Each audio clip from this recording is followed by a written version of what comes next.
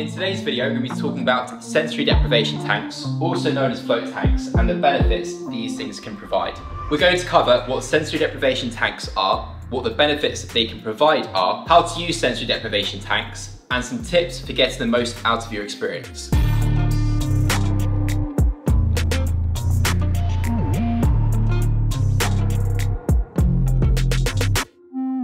about half an hour in. I do love these things, they're super sick, and I would be lying if I said I have got loads of salt water in my eyes trying to film this clip, which is pretty painful, but stinging because the solution of salt in it is so high, concentration is so high, but yeah, these things are class, like, floating around there right now. I just start to think about everything in such depth and detail, like everything really, because you've got no distraction whatsoever. There's no noise, there's no light disturbances, there's no phone notifications, there's nothing, no email, no WhatsApp, nothing at all. So the depth of clarity you have with your thoughts is unbelievable, and if anything, there's no broken process in terms of your thought processes being broken up by distances, like I said. So it's a really, really sick experience. But definitely encourage you guys want to do it. Just make sure you get the salt water in your eyes, like I've done by mistake, because that's pretty painful. But on that, great.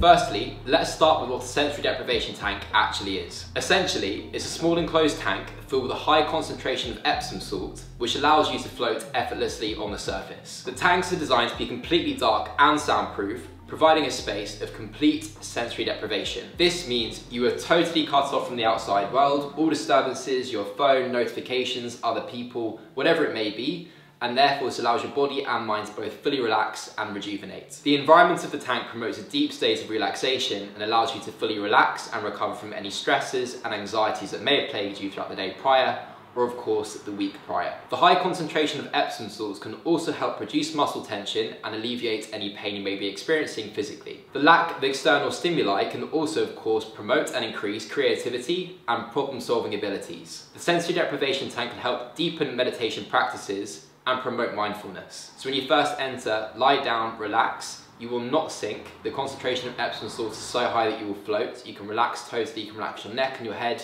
Try not to tense your neck. Most individuals do so because they're worried about actually going under the water. Trust me, it's not possible. It's very difficult to actually sink in the Epsom salt due to the concentration, and totally relax the rest of your body and get into a nice tranquil state as the lights start to dim, the music starts to quieten, and totally unwind from the week's stresses, anxieties, anything that's been bothering you that week. Start to unwind from that. Focus on your breathing, enter a nice relaxed state, enjoy the process. I know you're going to be in there for about an hour or so, and that you shouldn't be thinking about how much time has passed. Just allow your mind to wander and think about, of course, the thoughts that are being promoted or the thoughts that immediately pop into your head, and allow your mind to just follow them through, wander, and therefore, of course, move on to the next thought step by step. And yeah, if you are feeling any sense of anxiety, just relax to the best of your ability, let your body totally relax, fully, of course, floating on the water. And again, focus on your breathing, really, really important. Make sure that you don't lean upright and open your eyes abruptly. Otherwise, the concentration of Epsom salts that's going to enter your eye is incredibly painful and will leave your eyes very red for the remainder of the day, like they are maybe currently right now. It's very difficult to get the concentration of salt out, and of course, if you are in the actual tank itself, you can't just start rubbing your eye because your hands are covered in Epsom salt as well. Just a little heads up. If you have any cuts as well, you can apply a lotion or a cream just to make sure the cuts are covered, otherwise that's going to sting a lot. And of course, after you actually, the session ends and you exit the tank itself, make sure you immediately jump into a shower, because again, the concentration of Epsom salts is so high that you should spend maybe 5 to 10 minutes in the showers getting everything off. Otherwise you'll realise as you leave the tank or you leave the facility that you're still covered in the salt, which is a pretty uncomfortable and gross feeling. In conclusion, sensory deprivation tanks can provide a range of benefits, including relaxation, pain relief, improved sleep, increased creativity, and enhanced meditation. If you're interested in trying a sensory deprivation tank, be sure to do your research and find a reputable facility. Remember to take your time, focus on your breathing, allow yourself to fully relax and unwind from the week's stresses, anxieties, any ruminating thoughts. Enjoy the process, don't focus on the time that's passed and the clock, of course, in terms of the duration of the session being about an hour long.